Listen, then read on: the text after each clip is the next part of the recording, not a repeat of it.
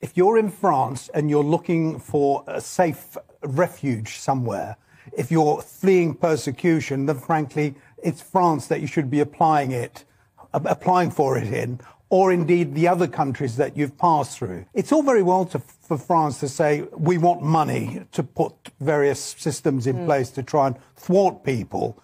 But the fact is that we are paying them effectively to do what they should be doing anyway. They're not doing that at the moment, and that is part of the problem. The people who are coming across in dinghies, frankly, they are doing it because they can. They know that once they get into that dinghy and they're picked up by a British vessel, they're home and dry. And that's the reason why the traffickers are making so much money, because it's so easy to do. Until we send the message back that if you come to this country in that way, you're not going to be given refuge, you're going to be sent whence you came from, then until we get that message over, I'm afraid people will still continue to come.